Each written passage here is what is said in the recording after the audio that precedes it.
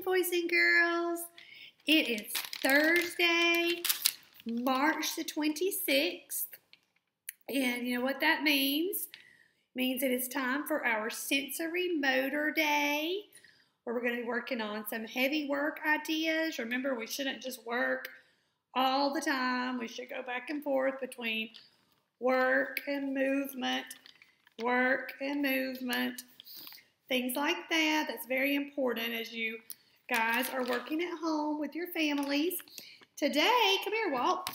Once again, I have my son, Walt, to help me with our animal crawls. Walt, how has the break from school been going for you so far? It's been pretty boring. Oh, what have you done for fun? Just hung out with my friends. Yeah. Have you worked out any or exercised? Yeah, I've worked out some. Has that made you feel a little better? Yeah. Well, good. All right. Well, me and Walt are going to come into our hallway. Walt, why don't you go towards the kitchen? And the first animal crawl we're going to do today is the snake slither. So, Walt, I want you to get on your belly and move forward towards me without using your hands.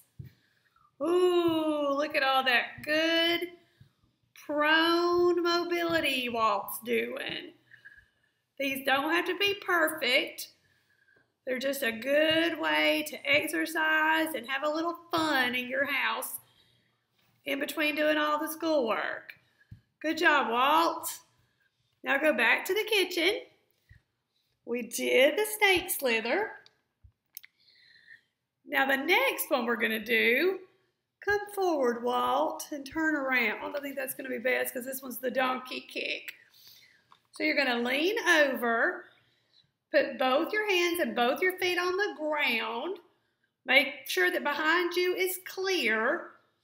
And then kick while keeping your hands on the ground. Kick, then kick, kick, kick. And I would count to about 10. Count to 10, Walt. 1, 2, 3, 4, 5, 6, 7, 8, 9, and 10. Okay, that's the donkey kick.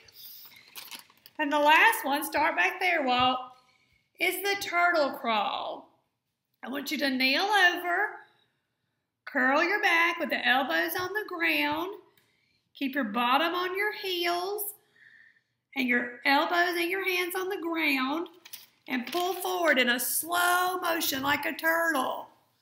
Keep your bottom down like a turtle. Keep your bottom on your heels.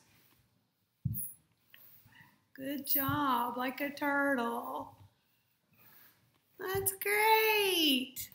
All right, wave to all your fans, Walt. Good job. Thanks, buddy.